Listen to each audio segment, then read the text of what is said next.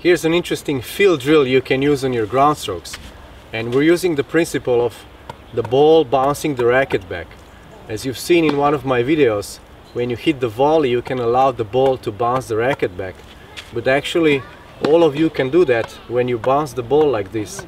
And you will realize that the ball actually bounces your racket back a little bit. And as you will see in the slow motion, the ball does bounce the racket back a little bit because we hold the racket so gently.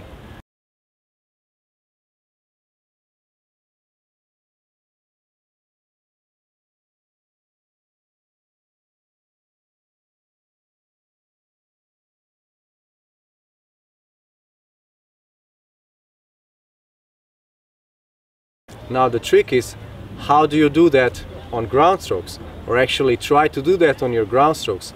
Try to feel that the ball actually bounces the racket back just slightly, which means that your grip must be very light and soft, and that you're just gently hitting the ball, not with too much topspin or not with too much power.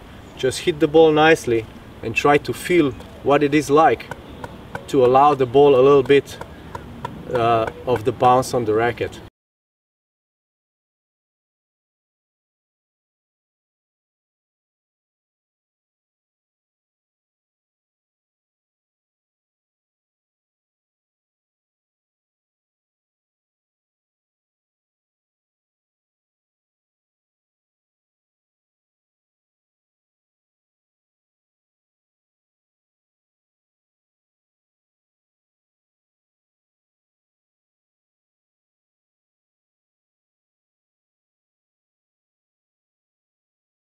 And you will greatly improve the feel on your ground strokes, especially if you do this on the warm-up.